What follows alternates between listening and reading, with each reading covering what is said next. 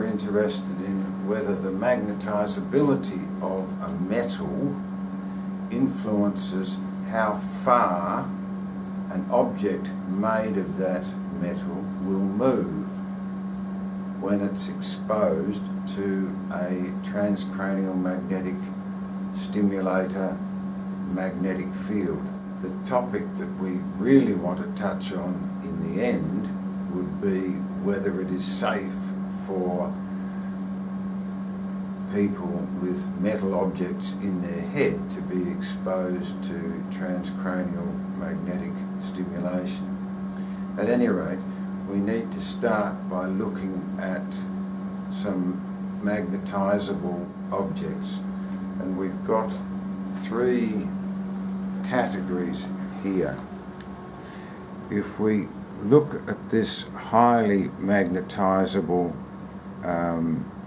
objects, you'll see that they can be picked up by a weak magnet.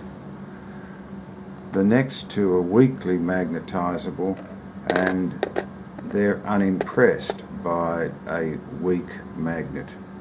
And non-magnetizable, again, are unaffected. Now, we have a strong magnet, and that will clearly have an effect on the highly magnetizable objects.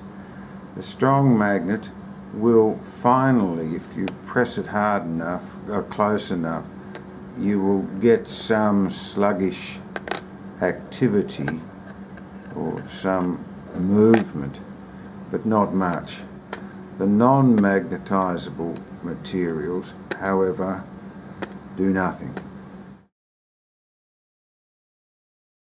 Here we have suspended the mildly or weakly magnetizable objects by 1.5 meters of cotton from the ceiling, and we've suspended them about 0.5 centimetre for one and about 0.8 centimetre for the other in front of the coil of the TMS machine.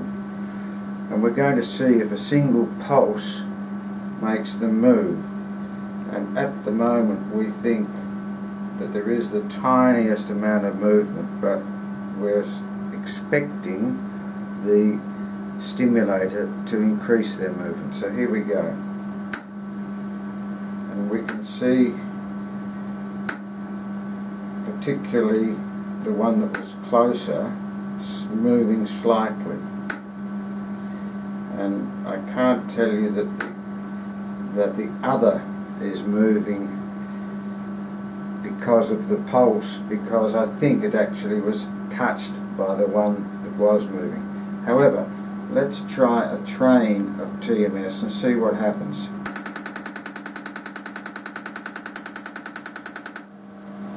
So the impression is that both move perceptibly.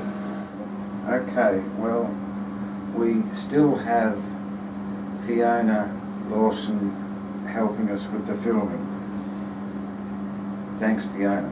Now, we've now hung here the two highly magnetizable objects, and our theory, mine and Fiona's, is that they will jump much further than the ones we saw a moment ago. And we'll fire off a couple of single shots. Oops. I'm not sure if you got that, but they jumped about 30 centimetres. Well, perhaps not 30, but jumped quite a few centimetres. I'm now going to start a train, and I think they'll jump a long way again. So these are the highly magnetizable jobs. Okay, well, now we have the two non-magnetizable objects. One of them is a titanium clip used in neurosurgery. The other is a piece of wire from my garden shed. I couldn't move either of them with the strong magnet. Small zephyrs in the air are causing the slightest movement. But what we have to see is whether TMS pulses cause greater movement.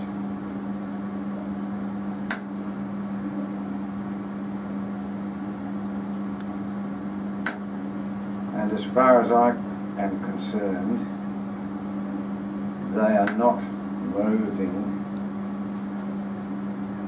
perceptibly to those single pulses. Now the real determinant will be whether they jump all over the place with a train. There you have a train, and for me, no perceptible movement. Later,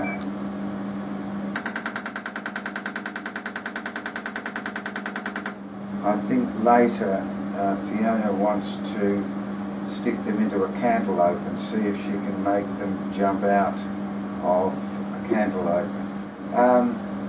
So this would suggest that if you are having metal in your head, you either have a titanium clip or a piece of wire from my garden shed.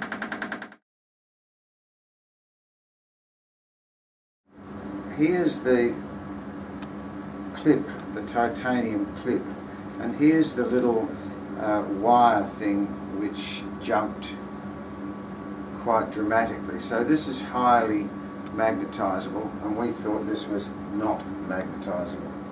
I'm going to put them into the flesh of this cantaloupe.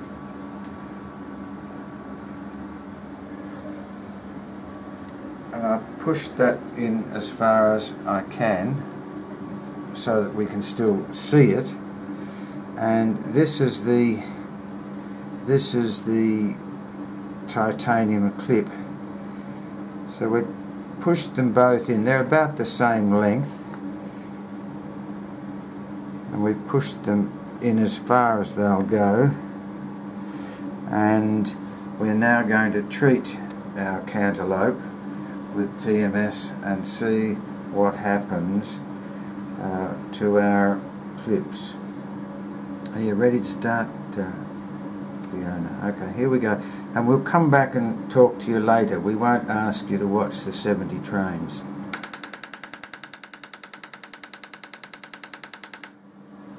My hat.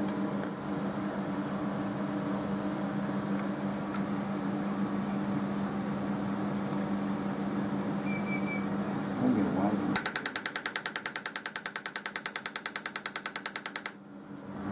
Okay, so many things have two names, and this cantaloupe has been christened Rocky by Fiona. So fortunately someone put some hearing protection on Rocky, and he's now had his 3,000 trains, and I think if you look here you will see just the edge of the two items we placed in there formerly. So there we are. Now Rocky is made of the right stuff for breakfast. I can't say it's the right stuff for this study, but at least he's given us something to think about when we are considering whether metal objects in heads move when treated with TMS. We're just going to put these two pins into Eggy as we did with the cantaloupe. So here's this is the clip, and we've just pushed it in there till it disappears almost. Here's the highly magnetic pin that we made, and we're expecting that might move. So now we're going to treat Eggy for the standard 75 trains and see what happens.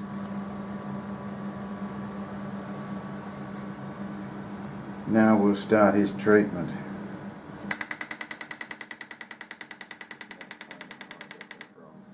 We're now halfway through the treatment.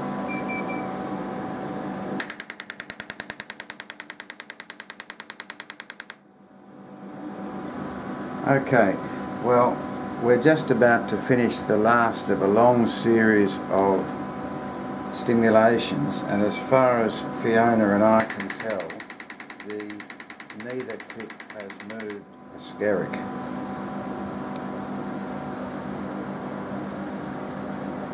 Thank you very much.